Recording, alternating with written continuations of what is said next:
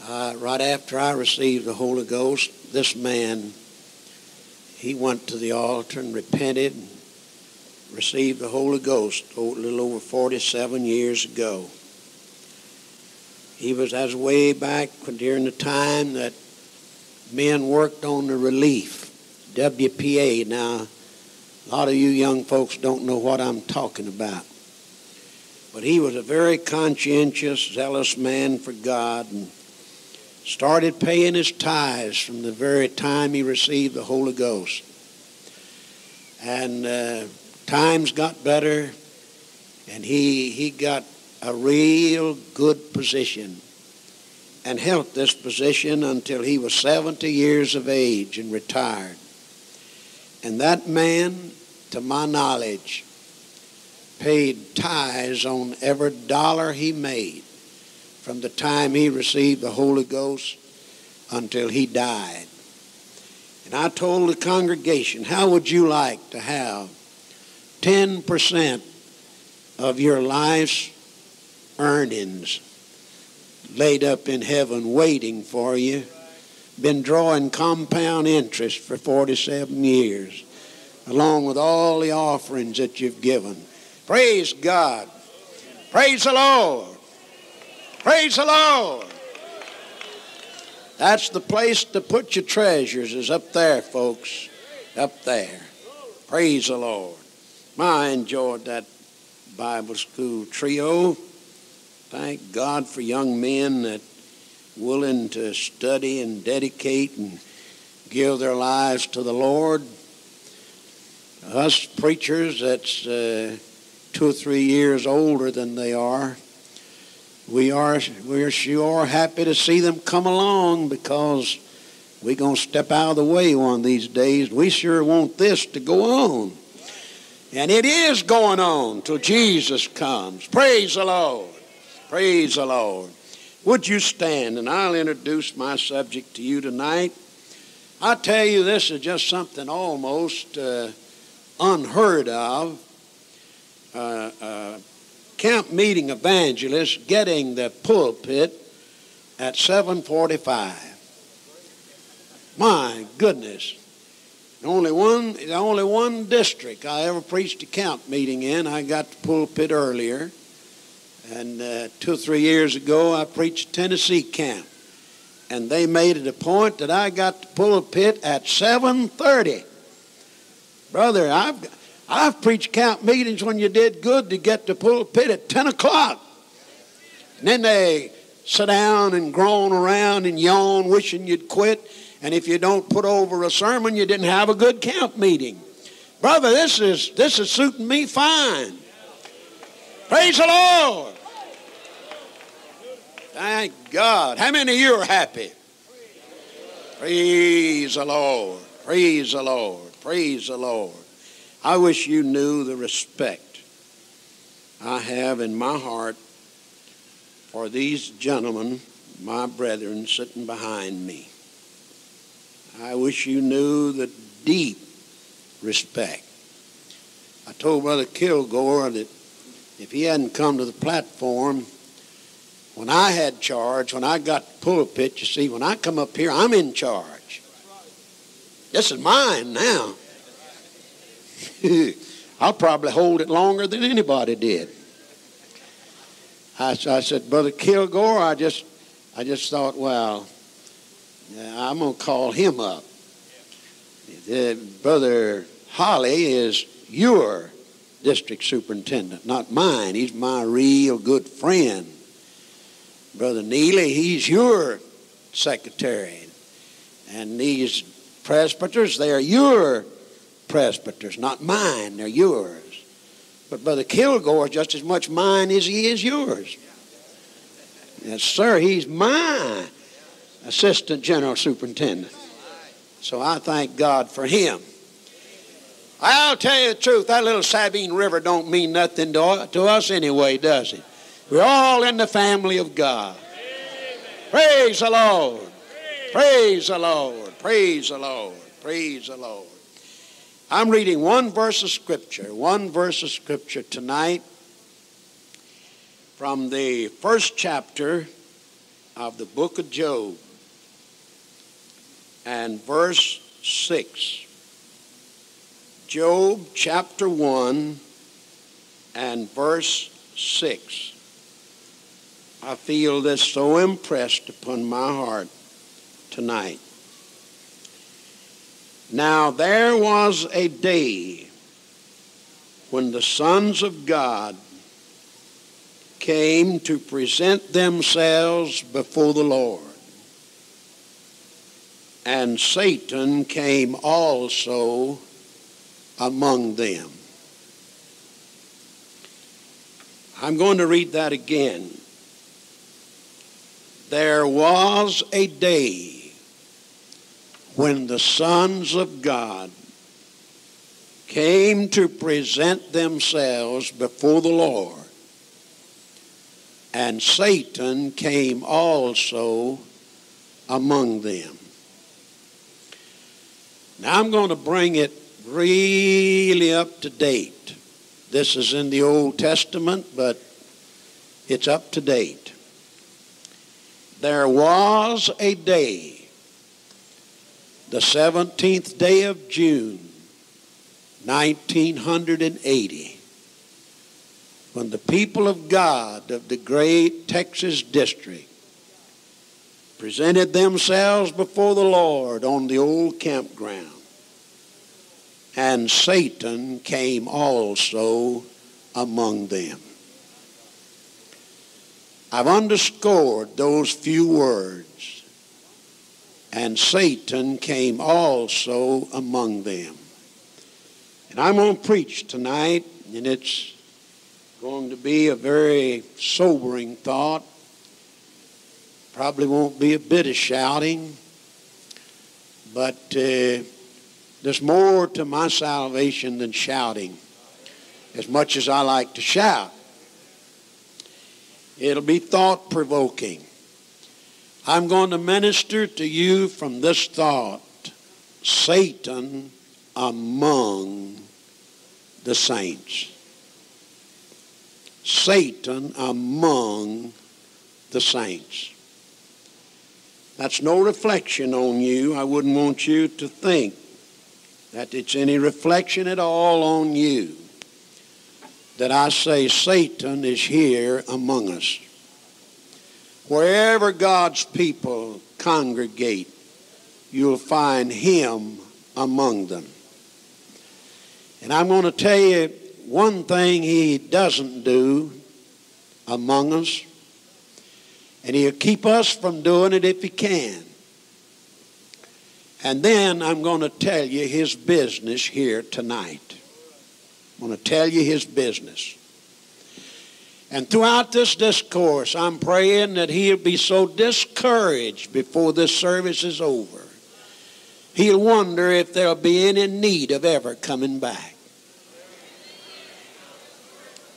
But the only way that we can do that is to completely and altogether ignore him. Don't give him a moment's notice. Don't listen to him talking to you. Don't do a thing he wants you to do. That's the only way you can defeat him. Resist him, he'll flee from you. We don't have to put up with him in here tonight. There's enough of us to drive him off of these grounds. Praise the Lord. Now here's one thing he never does. He hasn't done it tonight. And he's kept you from it if he can. He has not worshiped God. He has not said, praise the Lord, one single time. And I guarantee you there's a bunch of you out there that haven't. Who kept you from it? This pulpit's been begging you to. Who's kept you from it? You that feel you're a little bit behind praising the Lord tonight and listen to the devil and he's kept you from it. You want me to give you a minute to catch up?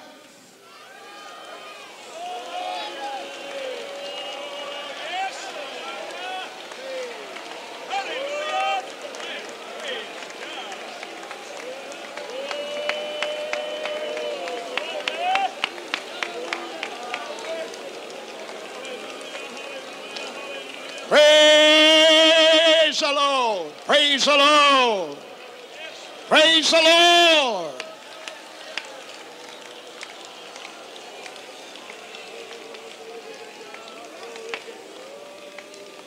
Thank God. Now, he don't like that. Devil don't like that. He don't like it. He don't want you to do that. And you remember this in your Wednesday night services at home. He'll set you on the back seat. Oh. And he'll keep you from entering into the service. He don't want you singing. He don't want you going to the prayer room. He don't want you praying. He don't want you praising. He's there to keep you from it. Satan among the saints. Now that's one thing he goes for, is to keep you from worshiping God. He will not do it, and he don't want you doing it. But brother, I'm going to look at him right in the face and lift my hands and worship my God. Praise the Lord. Praise the Lord. Praise the Lord. Now, you may be seated. God bless you. God bless you. Now, I'm going to tell you what he does. And I'm going to give you scripture for it. I'm not going to give you what I think about it. I'm going to give you scripture for it. In one of the parables of our Lord, known to us as the parable of the sower, very beautiful parable. I sometimes call it the Pentecostal parable. I could go to any church in Texas and preach that parable and tell you this is the history of your church. The seed's been sown from this pulpit for many years. But a lot of it's fallen by the wayside and rocky ground and thorny places. But you that are here tonight, thank God some of it fell on good ground. Jesus said that a sower went forth to sow seed. And some fell by the wayside. And some fell on rocky ground.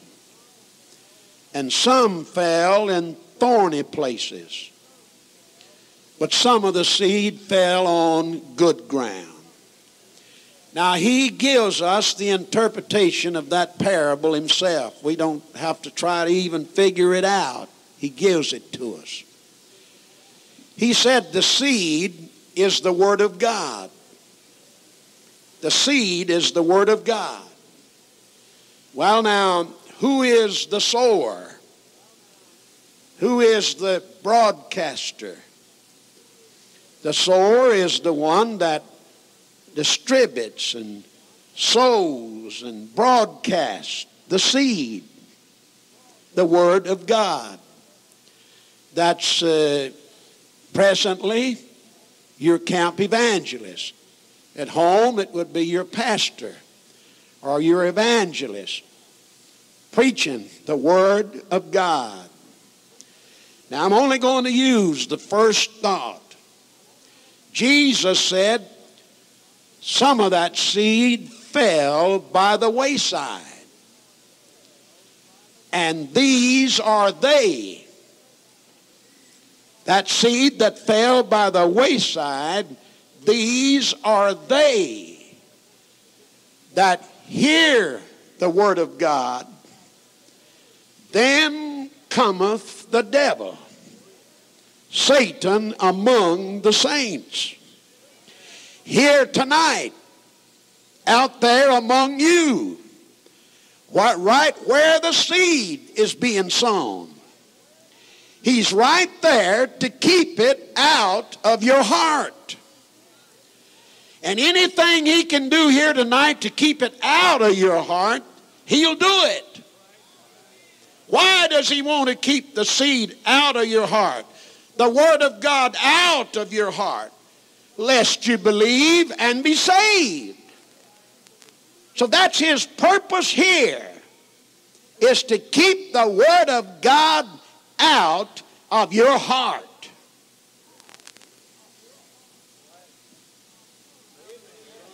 Satan among the saints. That's one reason why I have preached for years with no success. And I'll preach it tonight with no success. But I still believe it. I believe when the minister comes to the pulpit with the unadulterated, infallible word, eternal word of the living God, and opens its pages and begins to preach from it, I think it's time for everybody to stop. It's time to stop walking. It's time to sit down and listen to the Word of God.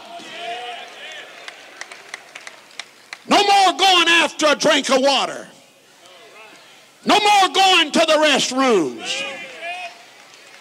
No more whispering to your neighbor. Every move you make in the course of this sermon tonight, you're detracting from this service. And the devil wants to detract from it, lest somebody out there hears the word and believes it and gets saved. But if he can get your mind off of the word and on that person walking, on that person talking, that's what he wants. That's what he's here for. And oh, what services we'd have if everybody would sit down and give ear to the Word of God. Forget about your clock. Forget about the time. Praise God and listen to the Word. There isn't anything in all of this world as dynamic, as powerful, praise God, as effective upon the hearts of men as the anointed preaching of the gospel of Jesus Christ. And I tell you, friend, we're living in a day when we need it. I don't care how much you've heard in the past, you need it tonight.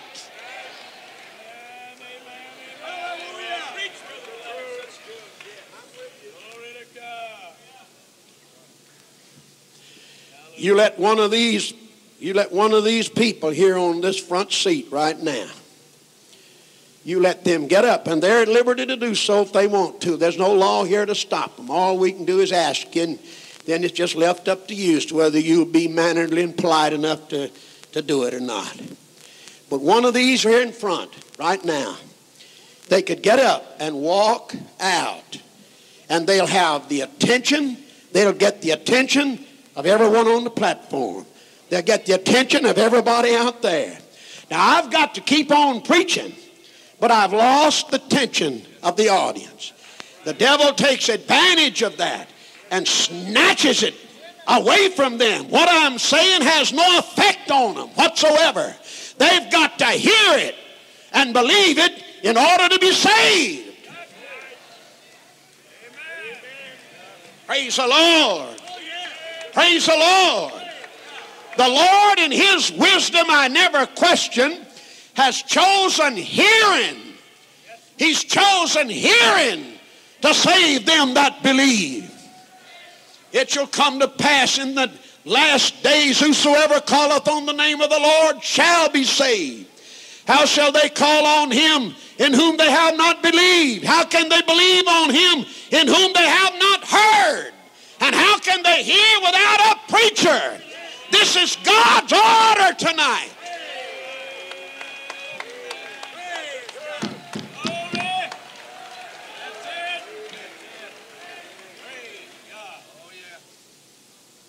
There's a lot of people, and I said this one time, and an old veteran in the church reached for his Bible. I said, you needn't reach for it, it's in there. It seemed like most people are of the opinion that everyone in Cornelius' household, when Peter went there to preach, received the Holy Ghost. You got no scripture to substantiate that. The Bible said, while Peter was yet preaching, they that heard the word were filled with the Holy Ghost. There could have been some there just like some here tonight. They're here and they're hearing the voice, they're hearing the noise, but they're not hearing the word.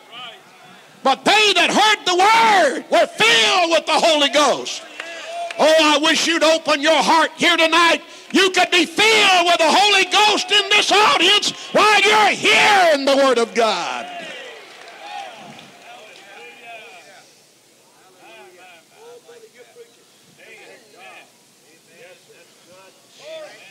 I hear a lot of our precious saints. I hear a lot of them preaching around over the country. I hear a lot of them say, oh, I wish I had the faith I used to have. I want more faith. I need more faith. Well, I don't suppose anyone would say they didn't need more faith and didn't want more faith. But I can tell you exactly where you get faith. I can tell you where you get it. And it could be the reason you don't have it. Faith cometh by hearing.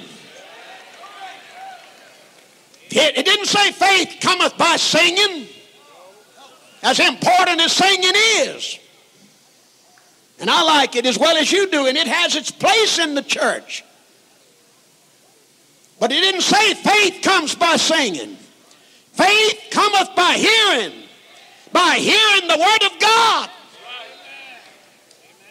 Not by going to church, not by going to the camp meeting. It comes by hearing the Word of God. Sit down where you can hear the Word of God and then sit there and listen to it. Listen. Give ear to it. There's where you get your faith. And the devil's here sitting right by your side, parked up on your shoulder, doing everything in the world he can to keep the Word of God out of your heart. If I was you, I'd rebuke him in Jesus' name. You get away from here. You're not going to detract my attention. I'm going to listen to the Word of the living God.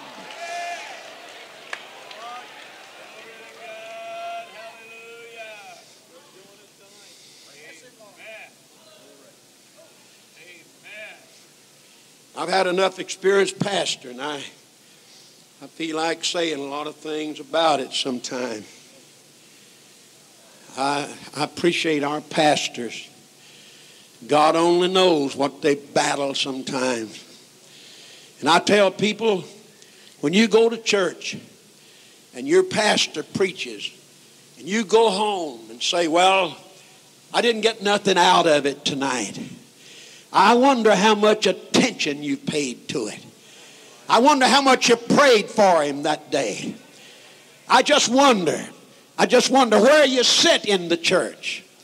I wonder how many times you looked at your watch, put it up to your ear to see if it had stopped. We're getting to the place everything is so streamlined and everything is so fast. I know people that don't want over a 15-minute sermon. Well, I'll tell you this, you don't want me.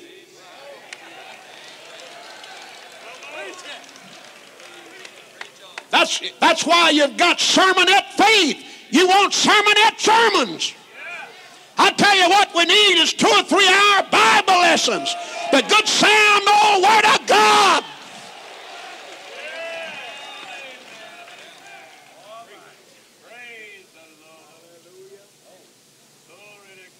Now that's one reason Satan's here, is to keep you from hearing the Word of God, snatching it out of your heart. And saints, please don't assist him. Please don't assist him. Don't you move around and detract and give the devil every advantage to steal the Word of God out of the hearts of men and women. I'm a fanatic. I even go so far as to say, you that are sitting up here around the front, don't lean over and whisper to somebody. Isn't that good? You'll get the attention of a dozen people behind you. If it's good, enjoy it. And say nothing about it. Praise the Lord for it. Don't do nothing to detract.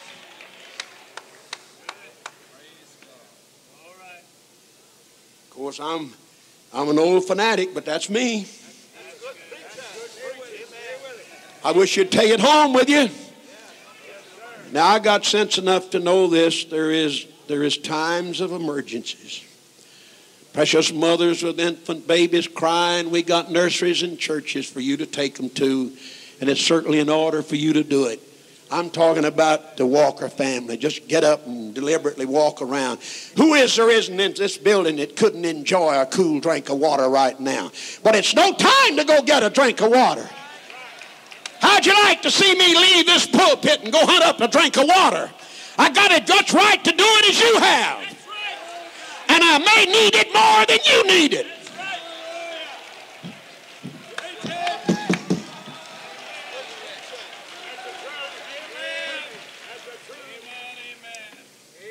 Now, let me go to my second thought. I'm going to ask you this, and I'm going to give you a few moments to think and answer it in your thinking. Why did Satan go into the Garden of Eden? Why did Satan go into the Garden of Eden? Now he went. Here's a great big world out here that he's cast out of heaven into this great big old world. And in this world, the Lord created a very special place for his people. And this place is called the Garden of Eden. And in this beautiful Garden of Eden, God placed his people, his children, Adam and Eve. And in this garden, he furnished them with everything that they would ever need. All manner of fruit. All manner of fruit. I made that statement one time, and a Sunday school teacher came to me when service was over and said, Brother Glass, you opened my eyes tonight. She said, I thought there was only 2 trees in that garden. And that was the tree of life and the tree of death, the tree of the knowledge of good and evil. I said, the Bible said there was all manner of fruit trees in that garden. God has a variety for us. Not the same thing all the time, but a variety. Sometimes he makes me laugh. Sometimes he makes me cry. Sometimes I feel like I could jump and touch the ceiling. And there's sometimes I wish I could get under the platform. He has a variety for us. And he had a variety for Adam and Eve. Anything they would want and needed was furnished. It was there for them. Theirs. Created for them. And now Satan has a great big world out there. Why won't he stay out there?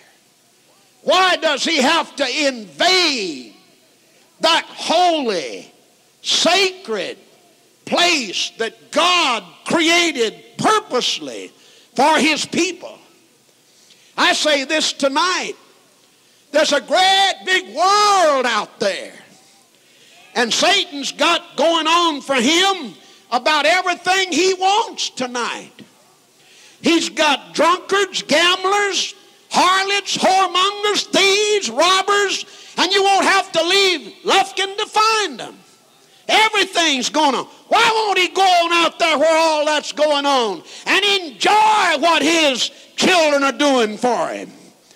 Entertaining him. Why won't he? No. He comes into this dedicated, holy sanctuary that you precious people sacrifice to build, to come here once a year, to have a camp meeting and refresh yourself and enjoy the blessings of God. And that old devil comes right on these grounds and he invades your rights, uninvited, unwanted, but he's here anyway.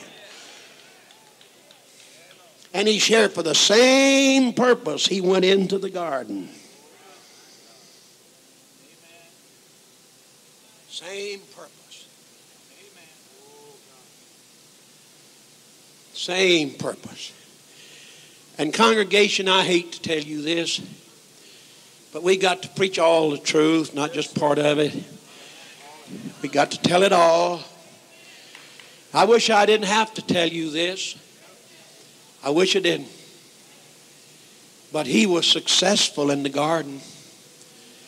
And I don't want him to be successful here tonight. I want you to respond with me and your heart blend with mine, and us just drive him off of these grounds. And let everybody that's not saved get saved. Everybody that needs a revival, get a revival. Well, the only way we can do it is for you to ignore him. Pay him no attention. Rebuke him. Don't let him talk to you. Don't let him use you.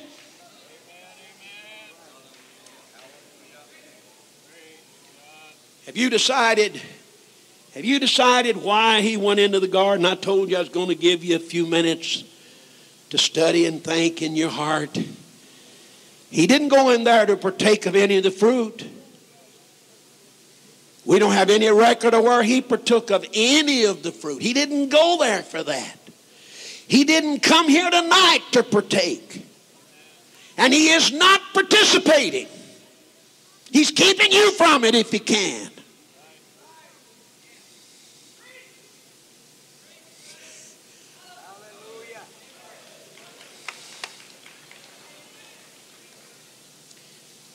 It sure makes me feel bad. And I'm just going to preach my conviction. I never will preach another camp meeting here, so I'm not trying to preach real good so I can be invited back. I told somebody I got 2 more to go this year, and I said that's all. After this is it. I'm through with camp meetings. So no use for me to try to put on some flowery preaching here so you'll ask me back. I don't want to come back. I don't intend to come back to preach a camp. I'll come back and sit back there with you. I will. But I'm going to tell you something. It hurts me. It stirs me. It worries me to see people that will tell me they've had the Holy Ghost 10, 15, and 20 years. And they'll sit in a Holy Ghost service with their feet braced against the service. They're not responding to nothing that's being done. They're critical of the song leader. They're critical of everything that's being done. They're critical of taking an offering when there's as much Bible for taking an offering as there is singing a song. I tell you, friends, that's the devil that makes you a critic.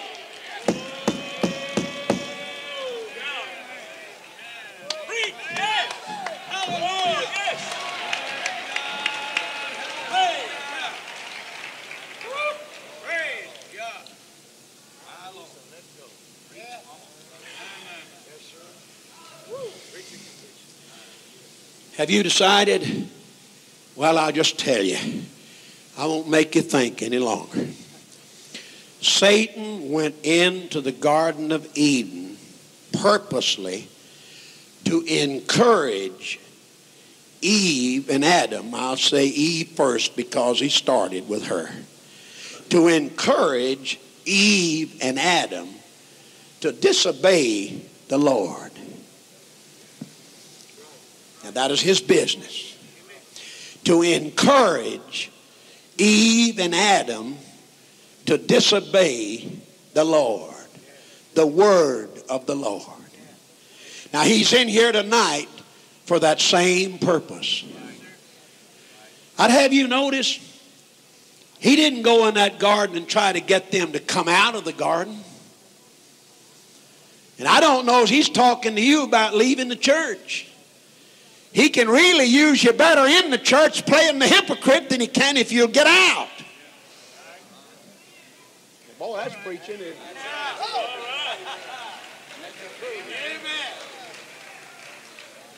He'd much rather have you, an old troublemaker in a church, is down in a saloon. Go to church and stir up a stink. Talk against the preacher. Talk against the church. He'd rather you do that. When you get out of the church, you're talking against the church don't amount to nothing.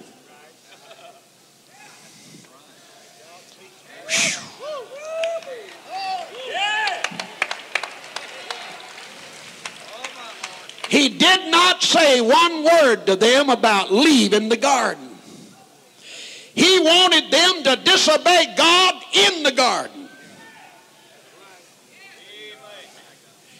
And I'm not going to allow myself to even try to believe that an audience of this size can congregate in one tabernacle and every single one of them be 100% obedient child of God. I'm preaching to some disobedient children. And I'm going to ask you this pointed question. Who has encouraged you to be disobedient? Where did you get your encouragement to be disobedient? Did you get it from the pastor? Oh, you may have used the pastor. Poor feller.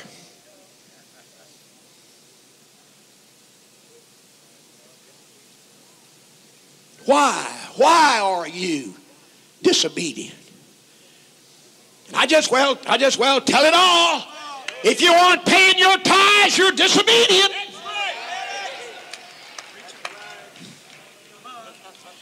If you aren't accepting all the teachings of your church, you're disobedient.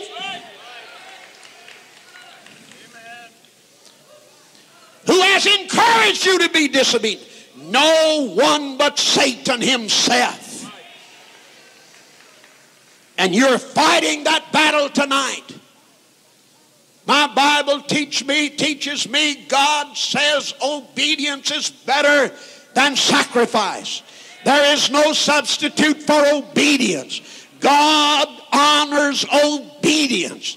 It wasn't the river Jordan that healed Naaman. It was obedience. Praise God. It wasn't that time that Peter launched out into the deep and let down his net. It wasn't the boat. It wasn't the net. It was obedience. Praise God. God honors obedience.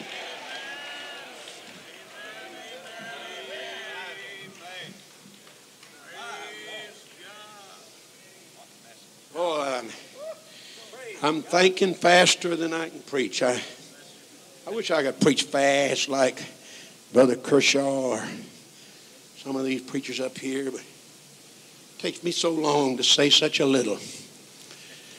But oh, I want to preach on obedience. I made an extensive study about a subject to you that's simple, but to me it was major.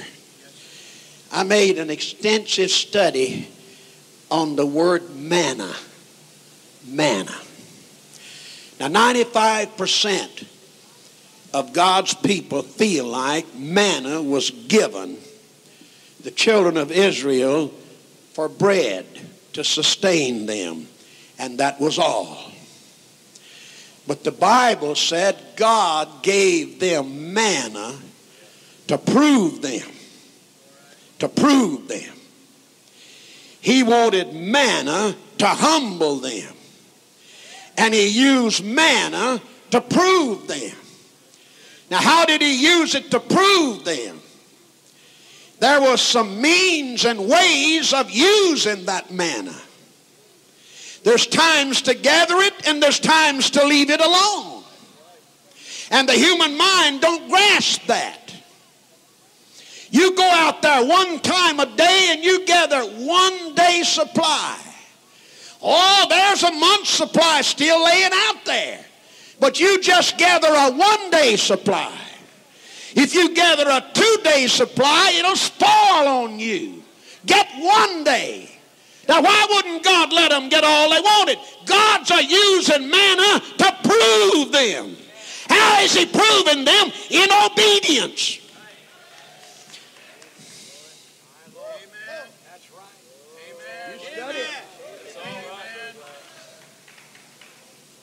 On the Sabbath, day before the Sabbath, the Lord said for you to gather a 2 day supply. And I won't allow that 2nd day supply to spoil. It'll be good for you on the Sabbath. But no other day can you gather 2 days supply. Now, why did God make those restrictions? To prove the people. Why does he make restrictions among us? To prove us. And we're going to go on and do it our way. Do it your way. But you're not there yet.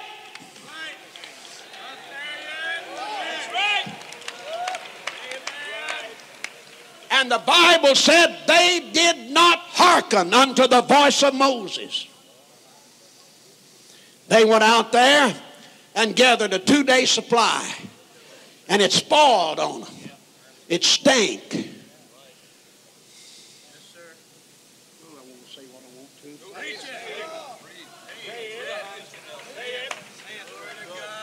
That's the reason there's so much stinking around our churches. You told me to say it. That's the reason why we got so many spoiled saints.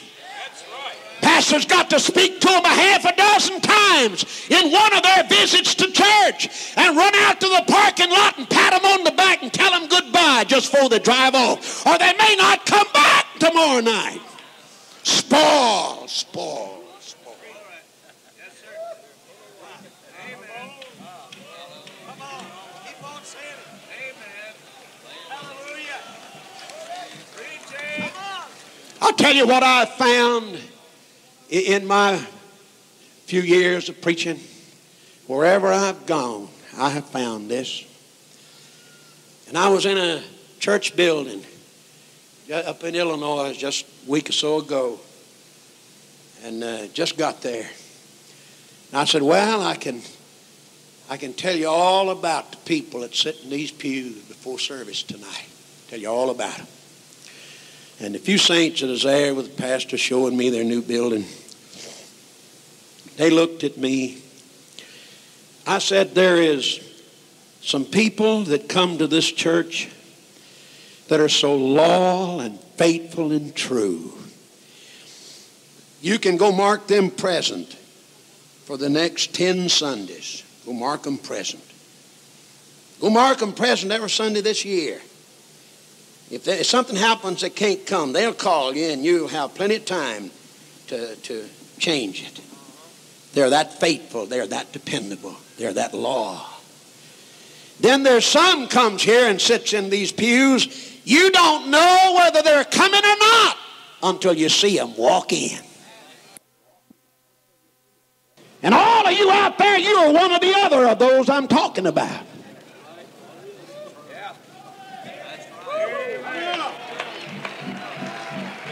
You're one or the other.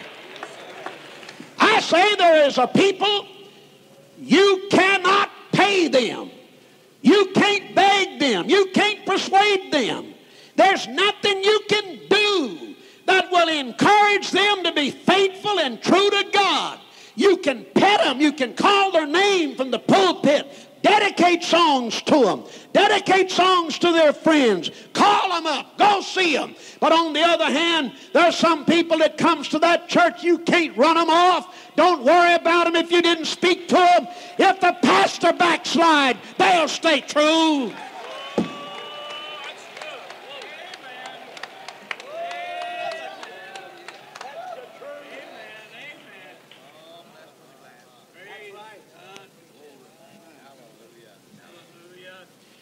I got to hurry on. I got more to say now than I had when I started. Take your time. Take your time. I want to show you, and I believe I've convinced you, that Satan's purpose for going in the garden was to encourage Adam and Eve, or Eve and Adam, to disobey the Lord. I believe you're convinced of that. And I've told you, I confessed that the devil was successful. But I'm fighting him here tonight. I don't want him to be successful here. I don't. Now I want to show you his tactic, his cunningness. I wish the devil was as he was first pictured to me. This is my first memory of ever hearing anything about the devil.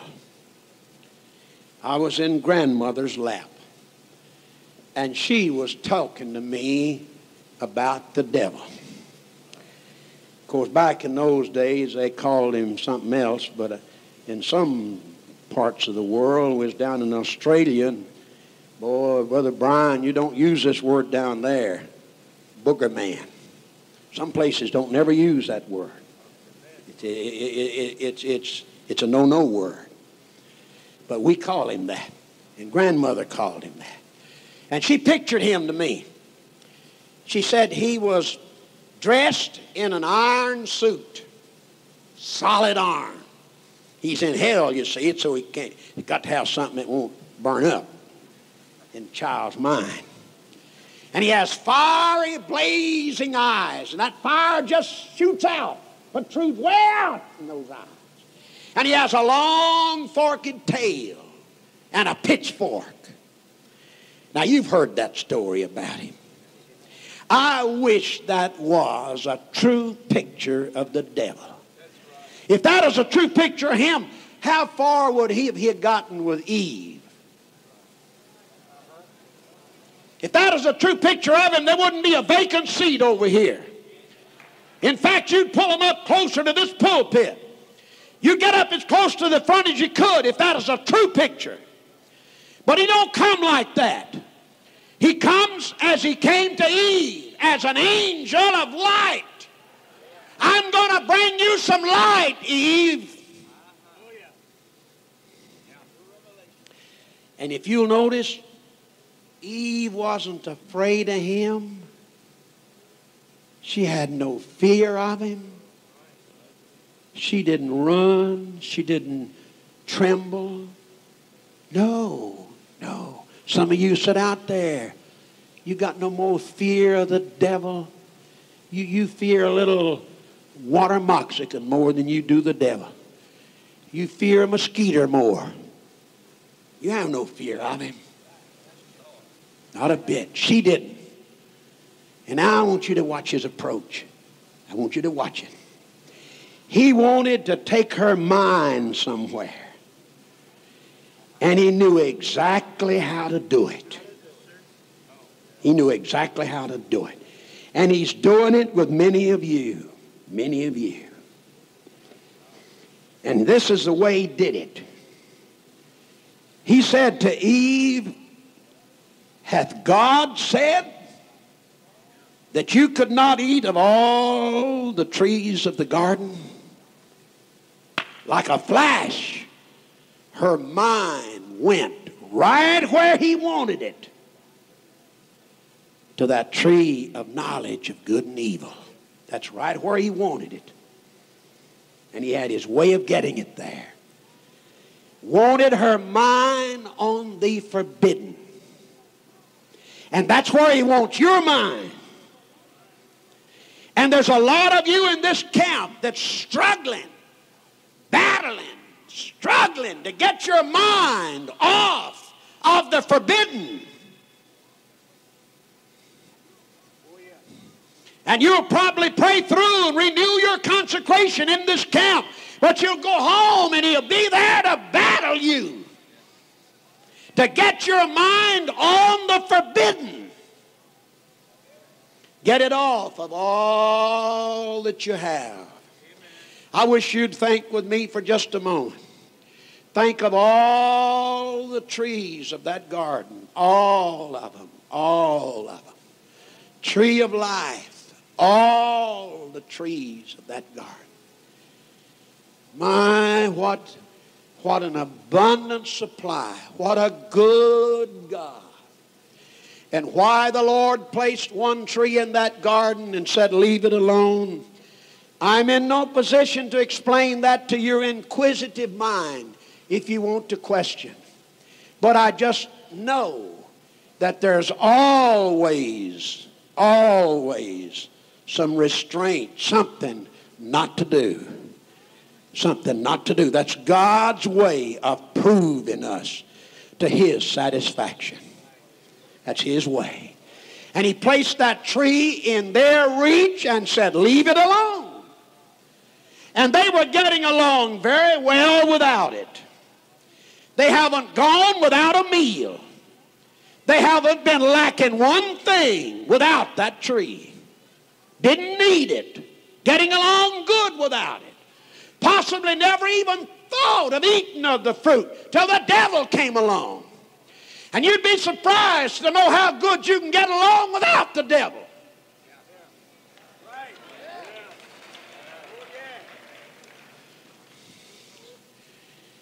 And her mind went straight to that tree. And he kept it there. Satan kept that mind there until she ate of that fruit.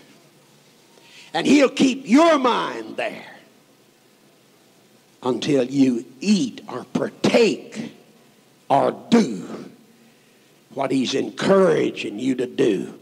Disobey the Lord. I wish you'd reason with me, and I know you're capable of doing it. Who had more to offer Adam and Eve in that garden? God or Satan? There isn't a sinner in this congregation but what could answer that. That same God lives tonight, and he's got just that much more for you than Satan has. No one could ever convince me that the devil, who is the adversary of our soul, he's here purposely to kill and to destroy. But Jesus created us in his own likeness and image, went to Calvary for us, shed his blood for us. He loves us far more than Satan could ever convince me that he cares. I don't know why people will even listen to Satan. I don't know. But there's where you are. There's what you're battling. The forbidden that the Bible teaches you to leave alone. And it is so frivolous. It don't amount to nothing. It isn't worth anything to you. It isn't what you think it is. It isn't. Why, there's some men and ladies as well now that they have a battle giving up cigarettes. You're looking at a preacher that believes with everything in his heart that he would be in hell right now, this moment, while you're in this camp meeting. Somebody else would be here preaching, and I'd be in hell right now if God had not have saved me. Then you try to tell me the devil's got more for me? When I was 21 years of age, tall as I am, and a beanpole. Coughed every breath nearly. I wouldn't go stay all night with nobody. I'd have to tell them all the next day why I coughed all night. My father unsaved, but he came to me and I wasn't saved. He came to me and he said, son, I want to take you to a specialist. I believe you have tuberculosis. And tuberculosis in those days is just as ugly a word as cancer is today. When you heard somebody had tuberculosis, you was expecting to hear of their funeral in the near future. And he said, I want to take you to a specialist. I believe you have tuberculosis. You know the specialist I went to? In just a very short time, I went to an altar of prayer. I repented of my sins. I was baptized in Jesus' name. I threw those cigarettes away. And that's been 49 years ago. And look, I'm preaching tonight. You can hear me downtown. 71 years of age will be 1 month from today. I'd be dead and in hell if it wasn't that God saved me.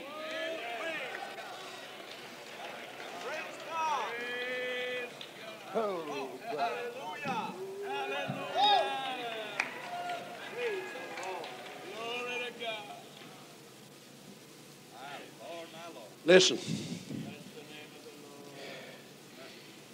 when I was pastor in Tennessee, there was a young man in the church that I was pastoring, attending the University of Tennessee, which is in Knoxville. And he had gone through his junior year. His family, some of them was in the church, but he wasn't. He was a sympathizer. He believed in Pentecost, but he wasn't in the church. And he met a very beautiful, nice church girl in his same class. And they dated all through their junior year. And they decided to get married after the junior year.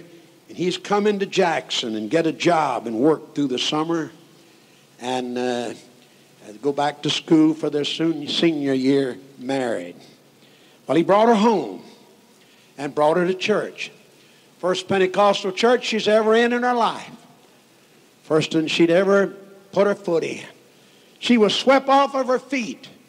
Oh, there was some old deadheads there had been going all their life that went to sleep in the same service. But this brand new person never had been there. Boy, there was something there. Some of the old saints so case hardened to it, they thought it was dry. But she thought it was a fire. It may be a fire to you if you wake up.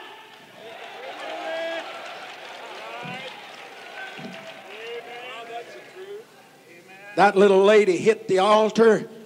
It wasn't no time until she had received the Holy Ghost, and I baptized her in Jesus' name. Praise God. Well, those summer weeks flew by, and their last Sunday has come. They're going back to Knoxville that afternoon. And after Sunday morning service, she came to me. Said, Brother Glass, said, as you know, we're going back to Knoxville this afternoon to school. I said, yes, Carol, I understand. I sure going to miss you. She said, I must talk to you. I just must talk to you before I go. I said, all right. It's out in the foyer, and my study is just off of the foyer. And I said, come in. She came in. I said, sit down, Carol.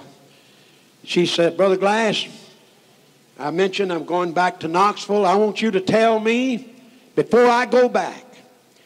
I just want to tell you how happy I am that I have the Holy Ghost and baptized in Jesus' name. But Brother Glass, it's all so new to me. I don't understand too much. All I know is what I've learned since I've been here. And I want you, my pastor, to tell me all the things I can't do now. And I thought, well, bless her little heart. Somebody's already got a hold of her, trying to tell her what she can't do. Well, don't you tell them what they can do? That's right. There's a lot of backsliders in Texas now because some old saint pounded on them the night they got the Holy Ghost and began to tell them all the things they couldn't do. Why don't you let the pastor do that?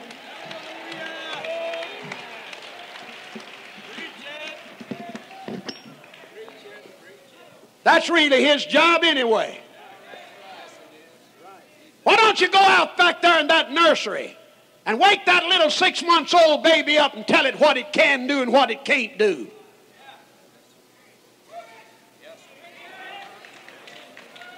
We need to give these new converts a little time to cut their teeth.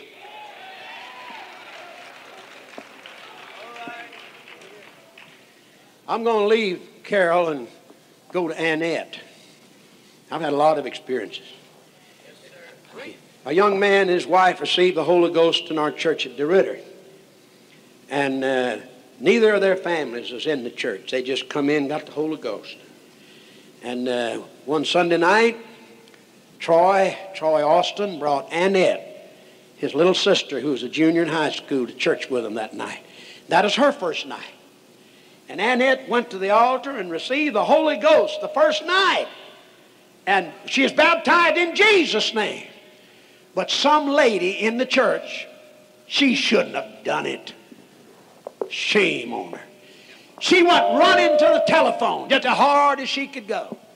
And Annette's mother and dad knew nothing about a Pentecostal church. Didn't know a thing about it. Not nothing. All they knew, their son Troy had got into it, and they didn't know what he was in. And some lady went to the telephone and woke them up. He was a hard-working man, contractor. And said, Mr. Austin, You're going to have to buy Annette a brand new wardrobe. Waking a sinner up. Telling him, well, that's as strange a language to him as you could speak. He could understand a foreign language as well as he could understand that. He said to her, what do you mean I've got to buy Annette a brand new wardrobe? Well, she can't wear shorts no more. She can't wear pants no more. She got the Holy Ghost tonight and is being baptized now. He just hung up on her, just hung up. Went back and woke his wife up, told her all about it. They got up. They were sitting in the living room waiting for that precious little old innocent babe when she walked in. I'm really glad she got the Holy Ghost and didn't get a jabbering experience, a G experience. She got the Holy Ghost.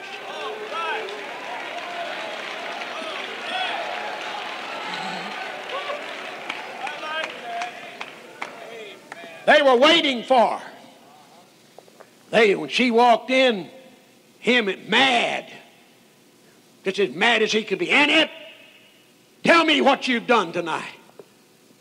She said, well, Daddy, I went to church with Troy and Linda, and I received the Holy Ghost and was baptized. He said, what about this new wardrobe? I want you to know I've got you a closet full of pants and shorts and pantsuits, and I'm not buying you no new wardrobe. Well, the poor little old thing didn't know nothing about it. Somebody calling him. And she had forethought enough. Her God helped her. She went to crying, and she just went to her bedroom, closed the door, and fell across the bed and went to crying. He hollered as he passed the door, you're never going back to that church again. I'll let you know that. Now that saint had no business of doing that. And if that's your practice, you got no business doing it.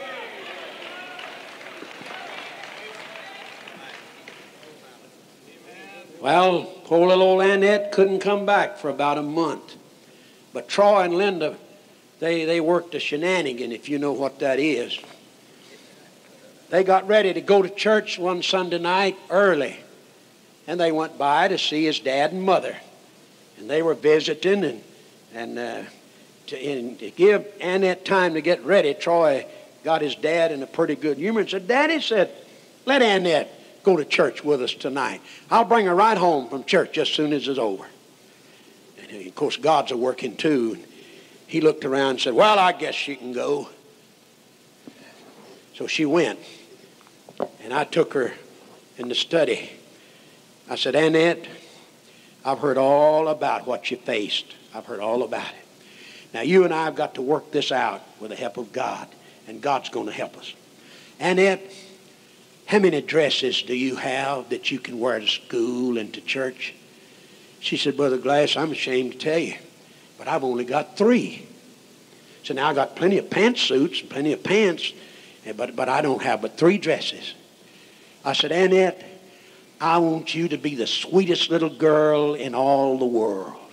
I want you to be that.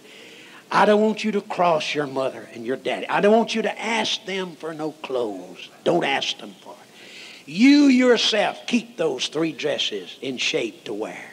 Wear one day and one the next and one the next. Just wear them to church if you get to come. Come every time you can. When you can't, just wear those dresses. Leave those pantsuits alone. Leave them alone. Keep them off. Keep them off. Keep them off. And just wear those dresses. And it got to where on Sunday he would let her come. And she'd have on one of those dresses. Little old angel. She had it on. Loving God. Loving God. Praise the Lord. After about 6 or 8 months, I saw Annette coming. She got out of the car with the person she came with. And I was standing in the front door, and here she came with a smile all the way across her face. She had on a new dress, new purse, new shoes. With a big smile, I said, Annette, where did you get your new clothes? Said Brother Glass, Mother and Daddy bought them for me. And said, this is not all. They bought me several more. Don't tell me God won't work it out.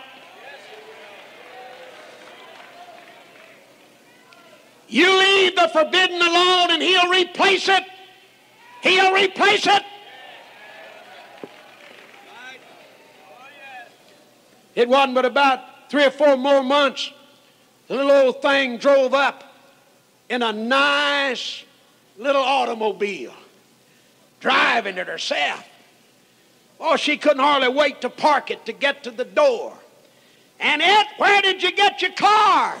Brother Glass, Mother and Daddy bought it for me just to come to church.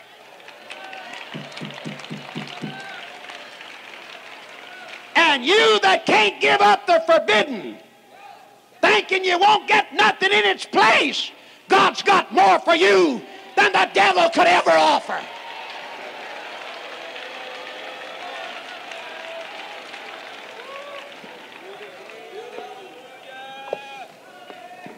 That's been several years ago.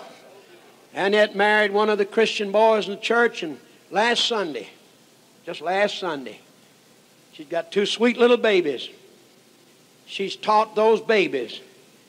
Our grandchildren call us Papa George and Mama Mert. And she's teaching those little children to call us Papa George and Mama Mert. And she brought them both to me and said, Papa George is going to Texas. Kiss him goodbye. And they kissed me, one on one cheek and one on the other. Boy, I'm telling you, I wouldn't take $1 million for that little old Annette. That little old Annette. That little old Annette would not yield to the forbidden. And God gave her everything.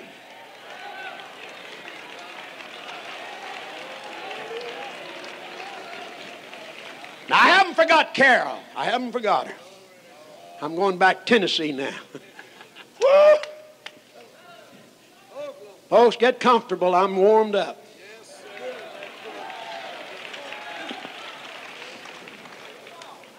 I said, Carol, we only have a few moments in here together. There's people out there waiting for me, and there's people out there waiting for you. And I'm going to tell you this. I'm not going to take those few moments of telling you what you can't do. I'm going to spend these few moments of telling you what you can do and who you are, where you come from, and where you're going. I said, Carol, I doubt, very seriously, I doubt. I just doubt if it's ever dawned on you that you are now a child of God. And I'm preaching to people that hasn't dawned on them. You're a child of God. Washed in His blood, filled with His Spirit, buried in His name.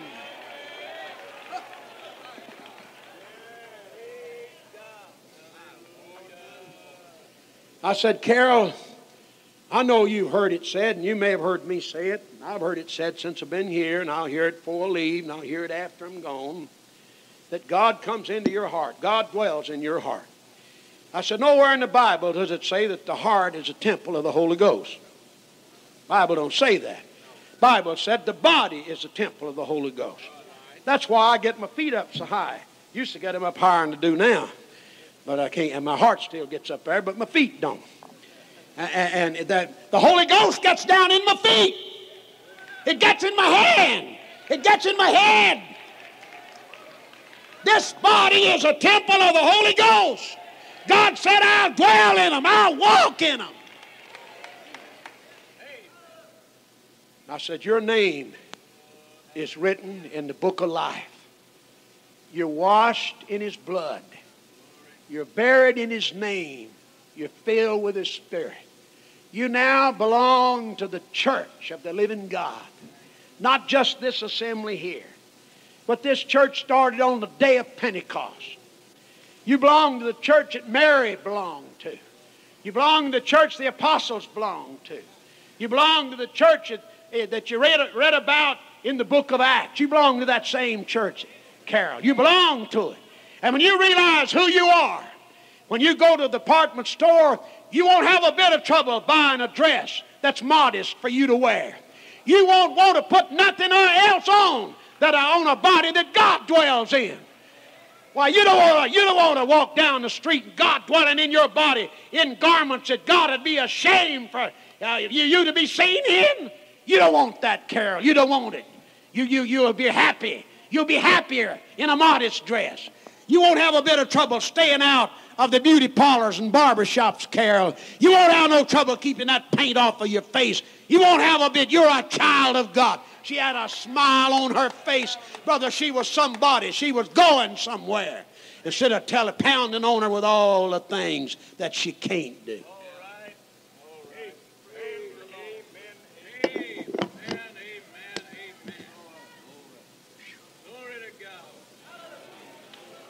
And I'm preaching tonight to people that's fighting, that's battling against those things you know it's wrong for you to do.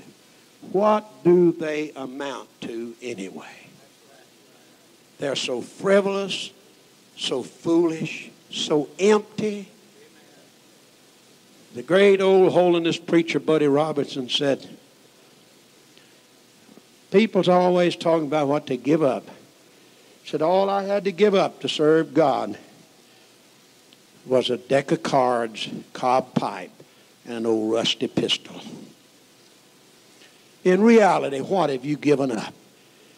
You haven't given up but very little. I tell you what your trouble is. It isn't the world. It's the love of it. And you can let the love of the world send you to hell and never have none of the world. And there's your battle. It's the love of the world, the lust of the flesh, and the pride of life. There it is summed up in those three statements.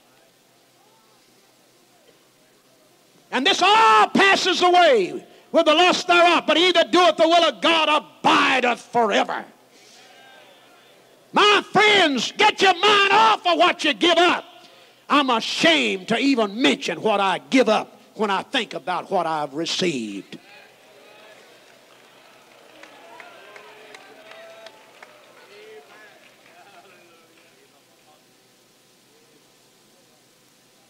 I know if I was on a platform, or if I was in a service anywhere, and one of my children get up, talk about what they sacrificed to be my child, I know I'd feel like slipping out at the back door and never coming back in here. And I've heard people that didn't have nothing in this life, nothing to speak of, just existing. I've heard them get up and testify publicly what all they gave up to serve God, what all they gave up and sacrificed to serve God. I know the Lord hates to hear you say that. Why don't you get up and talk about what you've gained? Whew. Let me pass on from that. I'm going to the first church of Jerusalem. Oh, what a church. What a church. This is before anybody left Jerusalem that we have any record of. And I think according to what we can gather from history now, there must have been somewhere between 85,000 and 90,000 members of the church in Jerusalem. Boy, that's a church. And they couldn't all assemble at one place to worship. They had to come and go, come and go. And I'll prove it to you in a few moments. Well, somebody preached a sermon in that Jerusalem church, and God so anointed them in preaching that sermon. I don't know what the text was. I wish I knew. I wish I had a tape of it. I'd do like a lot of people are doing mine. I'd sell them all over the country and pocket the money. That's what they're doing. I guess that's going on up yonder right now. I don't care. It's all right with me. I got a copyright on nothing. But one of those preachers preached such a sermon, and the Holy Ghost used it to move on that entire congregation, that entire church, to sell everything they had and bring the money and lay it at the apostles' feet. Boy, wouldn't that work here if we could, somebody do that. I wish I could do that for you. I wish I could. I'm going to indulge here and tell you, I thought a lot about that. I thought a lot about it, and I thought, I believe I know why that happened. I believe I know why that happened. God knows our tomorrow. And God knew in a short time Titus is going to overthrow Jerusalem and take it, run everybody out. Now, you wouldn't know what that would be. Brother Kershaw could tell you what that would be, to just have somebody to come in, take you home away from you, and put you out at the back door, and keep furniture and everything else. He's gone through it. But God knew that was coming to Jerusalem. And so instead of his people losing their property, he just moved on their heart to give it to him. Give it to the church. Titus won't get it. And I know when Titus eventually got there and run all the saints out of Jerusalem, I know they went out with a skip thinking, I'm glad. Oh, how glad I am that I sold my property and gave it to the Lord. And Titus didn't get it. Well, I got to hurry along. I'm afraid you're going to get through before I do.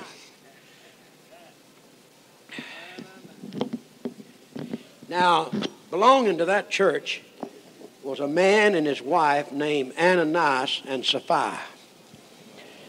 And they had a little family conference at home before they went to church that morning. Ananias was going to the first service, and Sapphira would go later on. They wasn't going to the same service. I told you they couldn't all go at the same time. And they decided that they was going to keep back a part of the price. Keep back. They agreed to that. They had a conversation at home. I hope there wasn't no children around to hear it. A lot of saints' children going to hell because mother and dads talked against the church, the preacher, and turned the children against the church, against God, against everything in it. Well, because that's all they hear at home. I hope there wasn't no children hearing Ananias and Sapphira. But they agreed. Peter happened to be on the platform or at the podium when Ananias walked in. And Ananias, he came right on up to, I'll say, the altar. He came right on up where they were placing the money. And he started to place his. And Peter didn't say, Ananias, come here. I want to see you back here in my office. He didn't say, Ananias, step aside here. I want to say something to you. He said, Ananias, why have you allowed Satan among the saints, to put it in your heart to hold back a part of the price?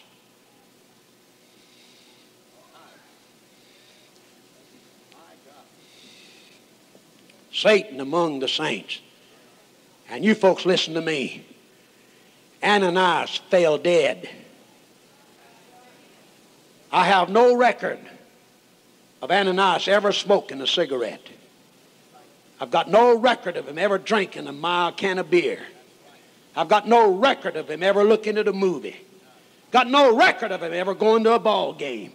Got no record of him ever cursing. Got no record of him ever committing adultery. Got no record of him sinning, doing the things that we all preach against you doing. But Ananias went to hell from an altar in a church. Ananias didn't go to hell from a harlot's house. He didn't go to hell from a drinking house. He didn't go to hell from a theater. He went to hell from the place of worship. At an altar holding back from God. Go on and hold back. Who put it in your heart to do it? Peter said Satan put it in Ananias' heart. And I'm going to say this, if anybody in this audience is holding anything back from God, Satan put it in your heart to do it.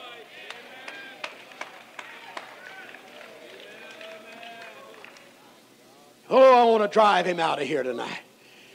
Whew. I wish you folks would help me drive him out.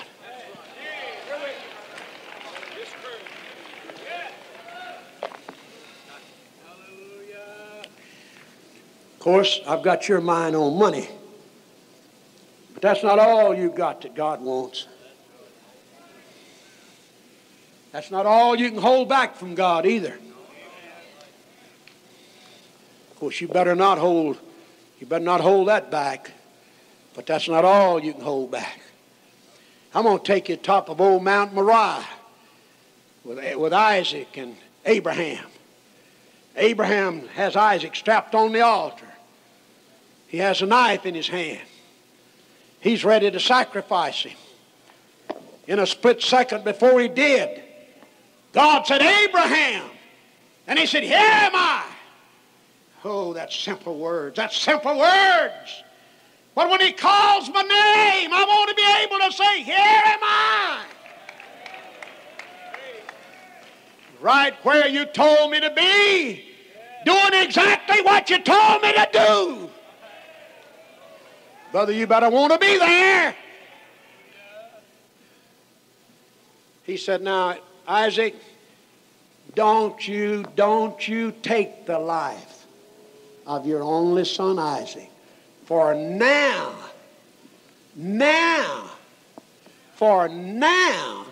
I know that you will not withhold your son from me.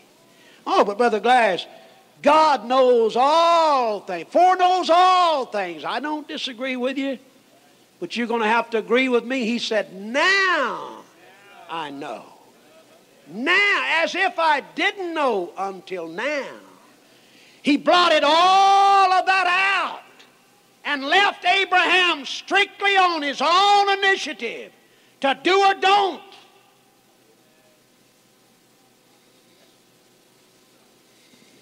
That's where he's left you. Now I know you will not withhold. I'm coming to a conclusion. You don't only withhold finance from God, but you can withhold your worship from Him. And some are doing it in this camp meeting.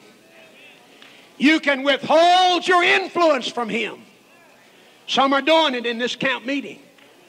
There are some in this camp meeting, if they come up to the front and get into it, there's others that follow them up here and get into it.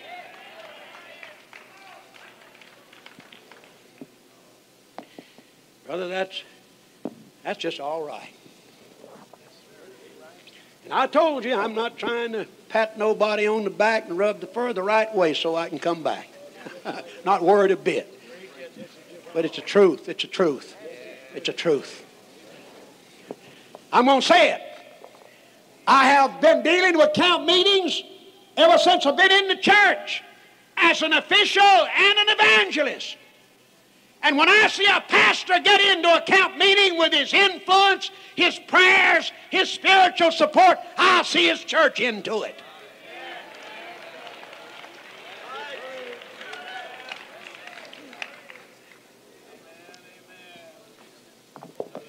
There went $100 off for tomorrow night's offering. Praise God. Oh, the Lord needs your influence. I'm going to ask you to just think this with me. Just think it with me. Just think it with me. What if everyone here on the campgrounds would hold nothing back from God? Nothing. Hold nothing back. That actually belongs to it. Don't hold it back. What would happen before this is over?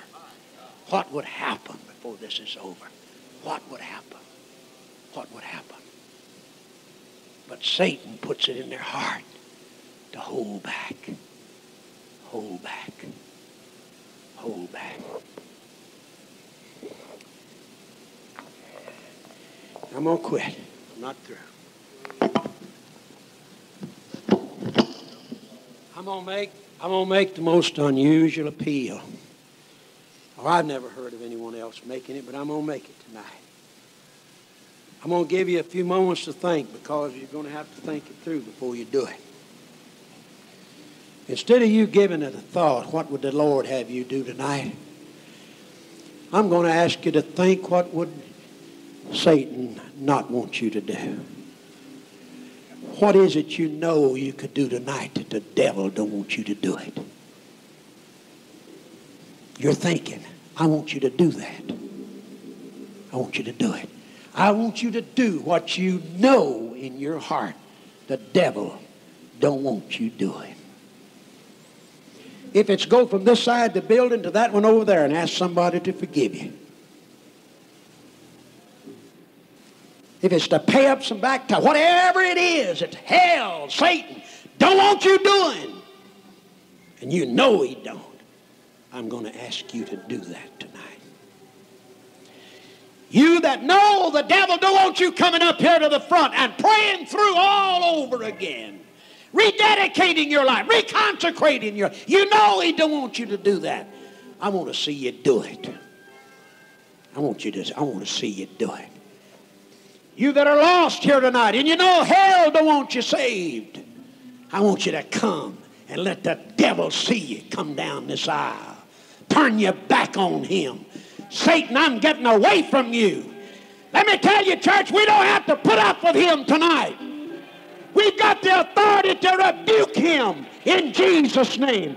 Resist him and he'll flee from us. From us.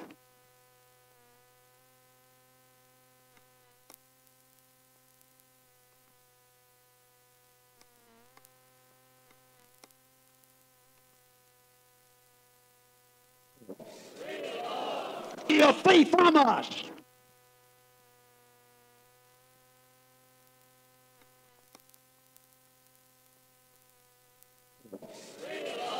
Praise the Lord. Praise the Lord. Brother Holly made me think of a funeral I preached just a few weeks ago.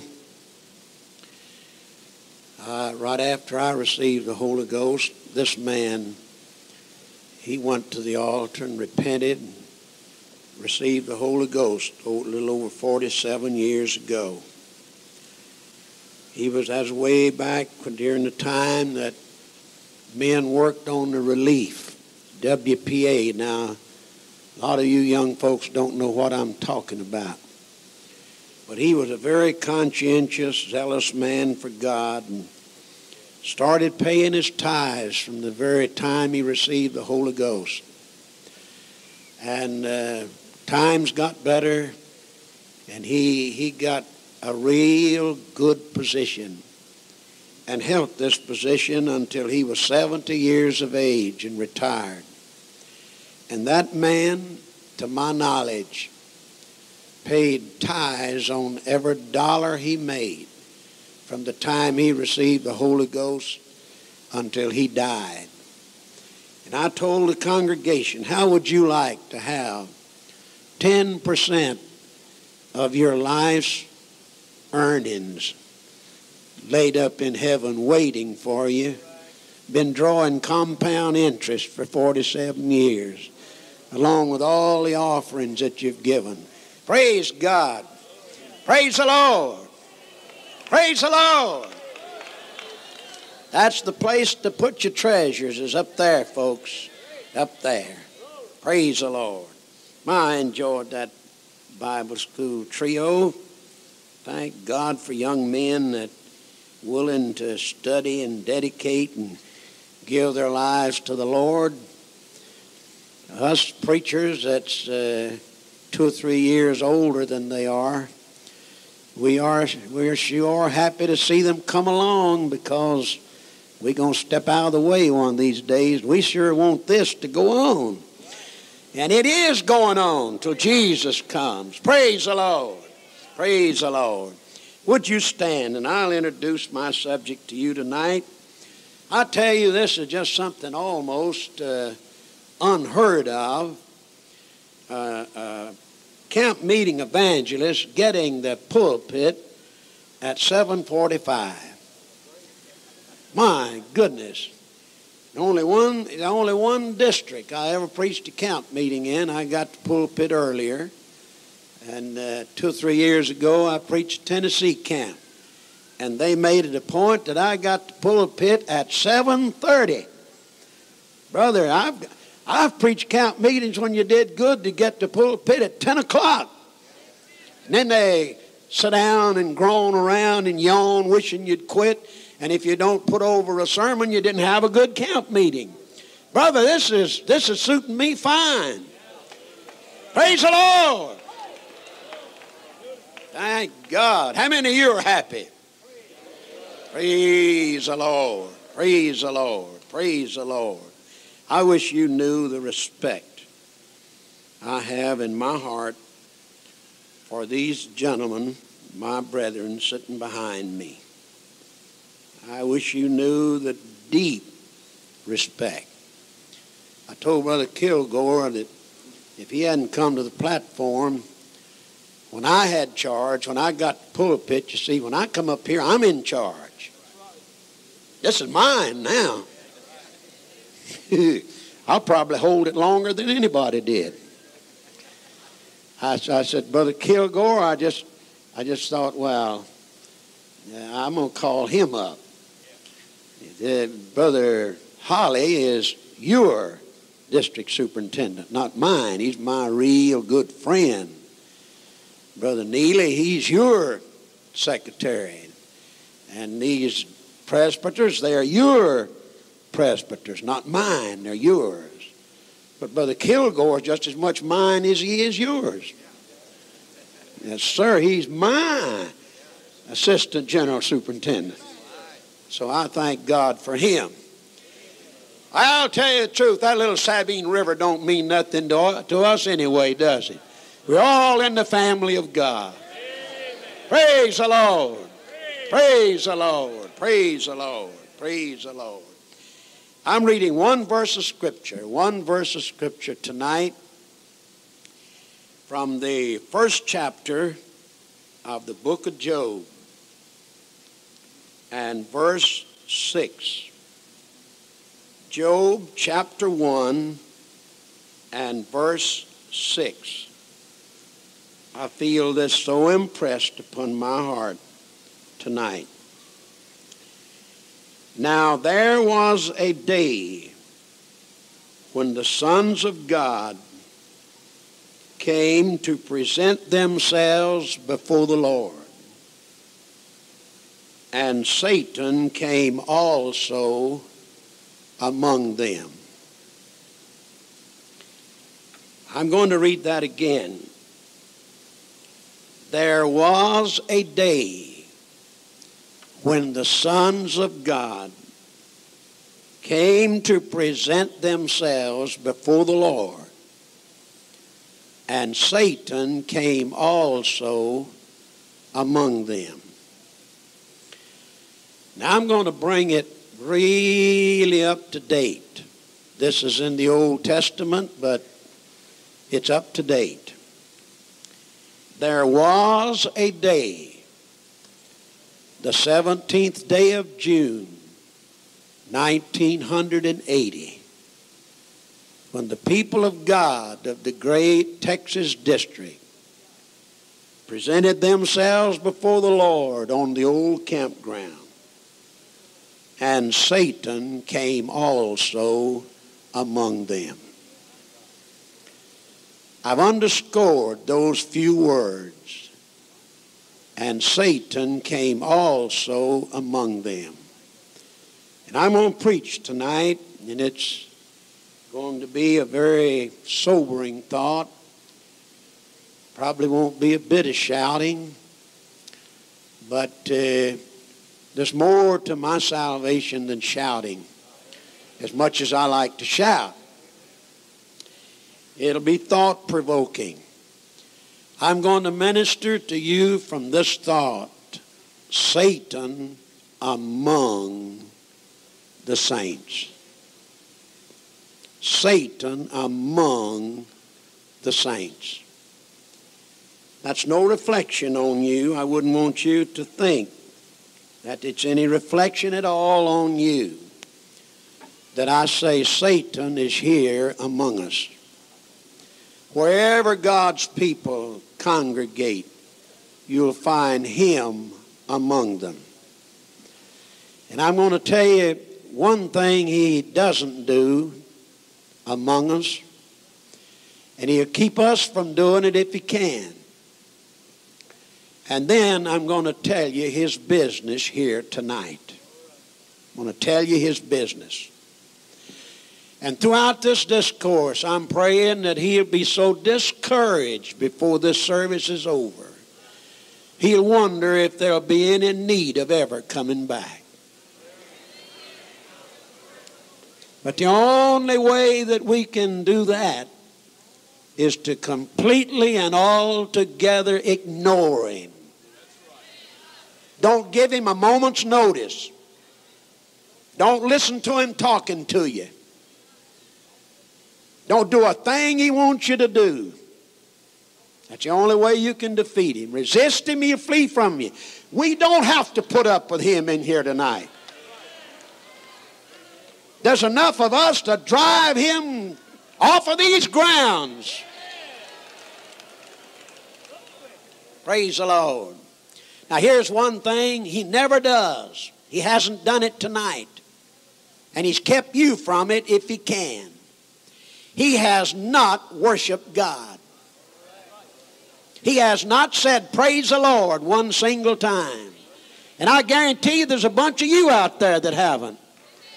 Who kept you from it? This pulpit's been begging you to. Who's kept you from it? You that feel you're a little bit behind praising the Lord tonight and listen to the devil and he's kept you from it. You want me to give you a minute to catch up?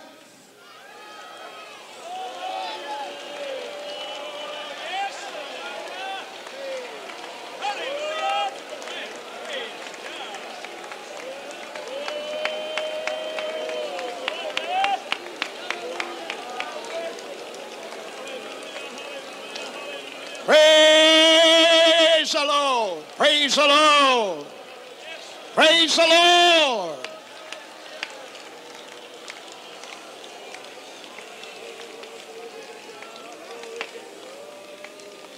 Thank God. Now he don't like that. Devil don't like that. He don't like it. But he don't want you to do that. And you remember this in your Wednesday night services at home. He'll set you on the back seat. Oh. And he'll keep you from entering into the service. He don't want you singing. He don't want you going to the prayer room. He don't want you praying. He don't want you praising. He's there to keep you from it.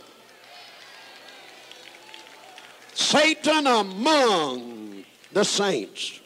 Now that's one thing he goes for, is to keep you from worshiping God. He will not do it, and he don't want you doing it. But brother, I'm going to look at him right in the face and lift my hands and worship my God. Praise the Lord. Praise the Lord.